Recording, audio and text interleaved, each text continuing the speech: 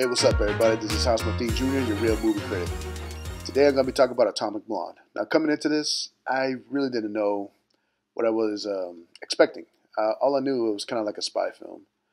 But as soon as I got into it, it definitely started off with a bang, and it showed what kind of film it was going to be.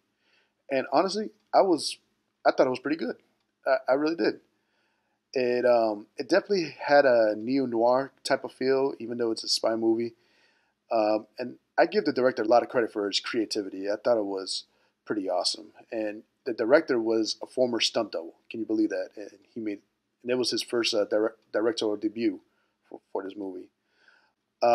Also, Charlize Theron as as a spy, she was awesome.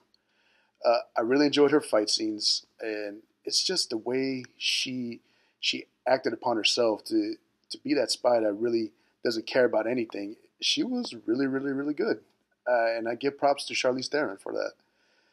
And the action was awesome, especially that one scene where it looked like it was all shot in one shot. It was awesome.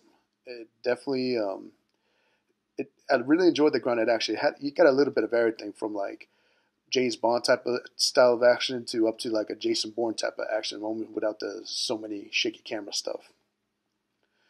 Now to take it away from some of it, the story it was a little uneven. It was it was a lot of kind of like minor plot twists here and there with dealing with double agents and whatnot, but it wasn't that bad for me to not follow what really was going on.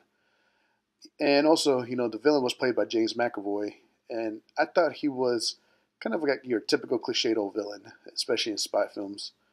So he didn't really brought nothing new to the table per se. But overall, as a film, I give him my real rating of 4 stars.